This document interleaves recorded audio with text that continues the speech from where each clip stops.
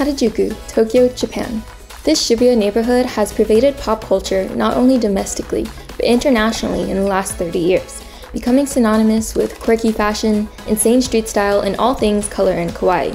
Incredibly influential fashion mags like Fruits and Kera, and pop stars like Gwen Stefani and Kyari Pamyu Pamyu helped spread the Harajuku name and style across the world. But what exactly is Harajuku fashion? How did it begin? What makes it unique? Can it even be defined? How is the term shaped by popular perception? Stick around the rest of the video as I attempt to explore these questions and perhaps provide some answers. But before we jump in, let's see if some of the people on the streets of Harajuku could give any insight to these questions. 自分を表現できるものだと思います。なんかいろんなジャンル、ストリート、ラグジュアリーとかヒップホップもそうだし、あと Y2K とかなんかそういうのも混じり混ざって表現できるものだと思います。例えばなんか渋谷だったりとかと原宿を比べると、原宿の方がよりこう海外からインスピレーションを受けたストリートカルチャーが芽生えてるなっていう認識ですかね。原宿はずっと原宿かわいいみたいな感じで、やっぱりかわいいそういう文化みたいなのは原宿から生まれてきたと思うので、例えば渋谷だったらちょっとかっこいい系ストリート系だったとしたら、原宿はかわいいの代表みたいな感じで、男の子も女の子もこう関係なくみんなが楽しくかわいいを楽しめるような感じなのかなと、唯一の場所かなと思ってます。是觉得很特别吧，就是穿原色的衣服会跟大家穿的都不太一样，然后心情会比较好。原宿ファッションは結構イメージですけど、ロリ系とか結構カラフルな感じのイメージだったんですけど、でももう今そんなに差がないように感じてしまいます。おのおの好きなものを着てるのかなって。原宿ファッションのなんかイメージとして一番はなんかこうカラフルな色使い、色が多いイメージがあって、自分を主張するためのファッションみたいなイメージ。日本のストリートファッションはなんか結構アメリカとかに影響されてるイメージがあって、でも原宿はジャパンオリジンみたいなニーハイ、白のニーハイ、バレンシアガ、あとマルジェラ、ヒューマンメイド。やっぱりカラフルな小物ですかね。やっぱり小物頭とかにいっぱいつけてる方が多いので、その印象が強いかなと思います。在对台湾来说，可能我自己身边的朋友大概10% 吧，10% of people know it， 就是没有到很流行。但如果有人穿的话，我会觉得就是他比较懂 fashion 这样。すごく人気になってきていますし、海外の方もすごい好いてくださってるのかなと思います。ずっと変わらずにその原宿かわいいっていうものがいろんな人に見に来てもらえたりとか注目してもらえるのはすごく嬉しいことだなと思います。今だったら海外でもY2K とかもともと原宿で流行ってたファッションが海外でもすごい人気が出てきてると思うので、すごい注目されてると思います。海外でその原宿とか日本のファッションっていうイメージはなんかアニメのカテゴリーみたいな感じで広まってるのかなって思います。我觉得在台湾的话，应该是比较多 fashion icon 会就是穿，然后大家就是看 Instagram， 看一些 KOL 穿了之后也觉得很好看，然后跟着模仿去搭配这样。比较多是 KOL 在带这个元素风潮。もう原宿イコール日本っていうぐらい可愛いは、みんな日本はああいうお洋服の服装をしているっていう風に思ってるんじゃないかなって個人的には思ってます。So let's first briefly talk about Tokyo.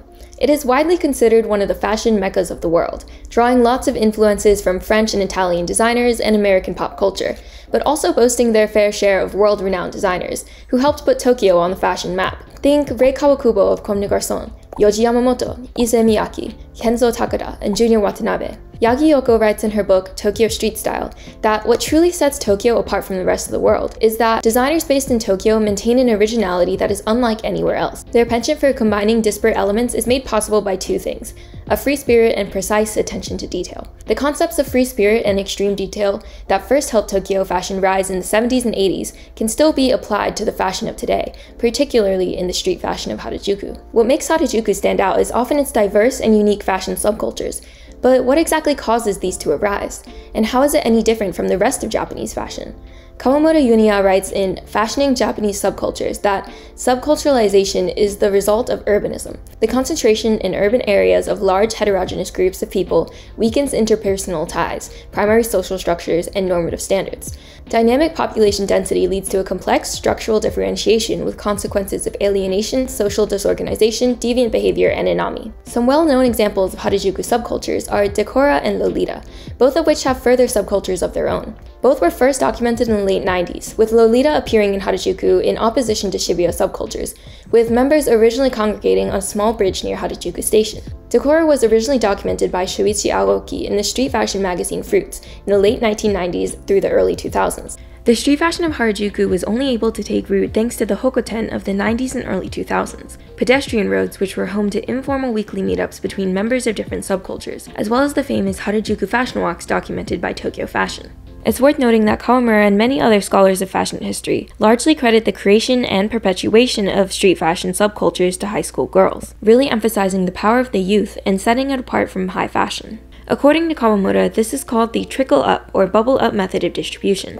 She explains that if a subculture does happen to emerge in a small district like Koenji, popular stores will relocate to Shibuya and Harajuku. Thus, subcultures are becoming less geographically specific. New subcultures do not grow or expand commercially unless there are institutional supports to respond to consumer demands. Unlike high fashion, which places a lot of emphasis on semi-annual fashion shows, subcultural fashion labels do not require fashion shows to spread. However, they still need mega stores to sell clothing and fashion items that project a certain image of a particular group. PhD student Jana Katzenberg explained in her research that Harajuku fashion is a product of the blending of the exoticization of foreign cultures and the internationalization that came with continuous contact and business with other countries and peoples. Much of the Western influence that is seen in Harajuku fashion can be explained by the time of American occupation, when Harajuku was a gathering spot for zoku. These people were drawn to Harajuku in the 1950s by the cool Western atmosphere bestowed on the area by foreign services and shops catering to American residents. The internationalization of the area expanded even further with the Tokyo Olympics in 1964, as Harajuku and its adjacent areas were the main stage of the events and even housed the competing athletes. American influence has continued to pervade the subcultures in Harajuku, with a lot of American college-type clothes seen in vintage stores and a clear element of American hip-hop culture. Western media had somewhat of an obsession with Harajuku fashion within the past decade or so, oftentimes simply due to the outrageous and unconventional outfits that couldn't be found anywhere in the West. Harajuku became the symbolic stand-in for Japanese fashion worldwide. Gwen Stefani's debut album Love Angel Music Baby featured songs such as Harajuku Girls, and promotions included an entourage of Japanese-American girls who Stefani named after her album. Katzenberg says that this definitely brought the district further into the public eye. However, the public did not only react positively, but also criticized Stefani's open exoticization of Japanese street fashion. She's swallowed a subversive youth culture in Japan and barfed up another image of submissive, giggling Asian women. Most of these articles and videos focused on the Decora fashion subculture, likely because it is just so wildly different, but in doing so, it has shifted common perception of Harajuku fashion to become synonymous with Decora, and to a similar extent Lolita. But in a way, this is exactly what Japan wanted. As Harajuku fashion spread across the world, the government used the momentum to their advantage. In 2009, the government appointed 3 kawaii ambassadors as part of the Cool Japan campaign, even though Harajuku trends had moved on and the neon-colored looks of the 1990s had become niche by then. For 1 year, the ambassadors were to act as trend communicators of Japanese pop culture in the field of fashion, advertising the fashion styles they represented abroad. This export of Japanese fashion in this way is something which Shoichi Aoki called an anachronistic disparity between the perception and reality of Harajuku street fashion.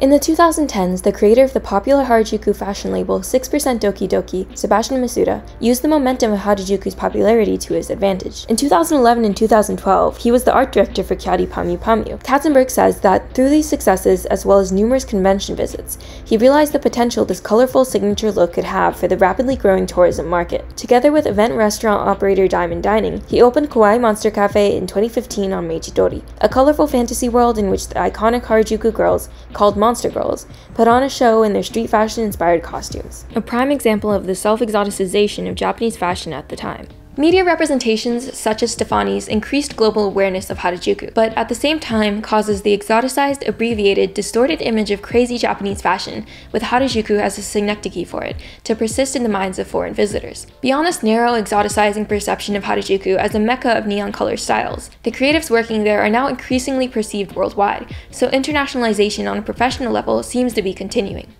Related to the perceptions and realities of Harajuku street fashion, recently the weird girl aesthetic has taken over TikTok and runway fashion, defined by the use of bright colors, weird patterns and shapes, and a general sense of maximalism. Seems familiar, right? I did notice that a lot of these articles failed to mention Harajuku's influence on the new weird girl / maximalism trend, only referring to different runway shows and also the Hadid sisters, because I guess they're apparently some like pioneers of this new trend, but it's not really new, is it? In a way, it feels like a massive appropriation of the subcultures born from small-time creatives and schoolgirls in the streets of Tokyo, without crediting any of that influence. Though I suppose that's kind of how fashion works. It is cyclical in a way, so I guess I can't really call this appropriation. But I think that it does really stray away from the classic Harajuku aesthetic and repurposes it to the top-down fashion cycle, which I guess would not be considered Harajuku at all. So the Marc Jacobs and Unifs of the world can bask in their popularity from the weird girl aesthetic, but the real Harajuku creatives will find a way to subvert and perhaps birth something new that will change what one thinks of when they hear the words Harajuku fashion. So what exactly can we conclude from all of this information? In my opinion, all we can say is that what visually defines Harajuku fashion is always changing, and it is subjective to each person's opinion and what they are exposed to in relation to Harajuku fashion. But I think that behind the scenes, the essence of Harajuku remains the same, despite all the change in recent years, with the rise of fast fashion, the loss of many small businesses, commodification and tourist commercialization. The trendsetters and rebels will continue creating. Even if the physical Harajuku location changes, they will always carry that essence with them wherever they may be. And with the recently announced return of Fruits magazine, it proves that there are still cool people in the streets of Harajuku, so perhaps we will be entering another golden era of street fashion in the near future. But for now, that concludes my very brief look into the history and culture of Harajuku street fashion. All of my sources will be in the description below, so I highly recommend checking them out if you find yourself interested in diving into Harajuku fashion even more.